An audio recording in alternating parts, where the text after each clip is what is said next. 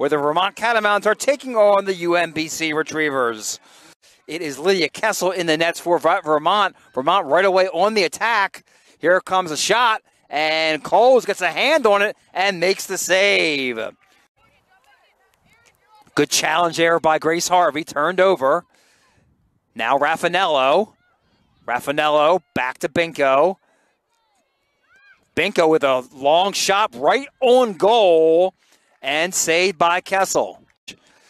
Stevenson lets the shot go hooking and it'll go wide of the goal. Sends it into the box. Loose shot, saved by Kessel on the near post. Raffanello, shot with the left foot. Score!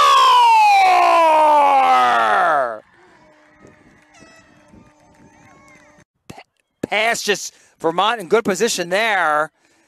As, again, UMBC maintaining control. Here's a shot from distance just over the bar as Jurecka hit that one. Caroline Koutsos goes left, good speed. Caroline sends it across, but Kessel pounces on it.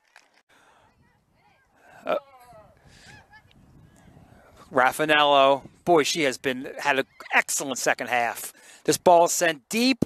Can it be run down by a retriever? Koutsos, nice cross, but again, no retriever deep in the box, and Kessel corrals the cross.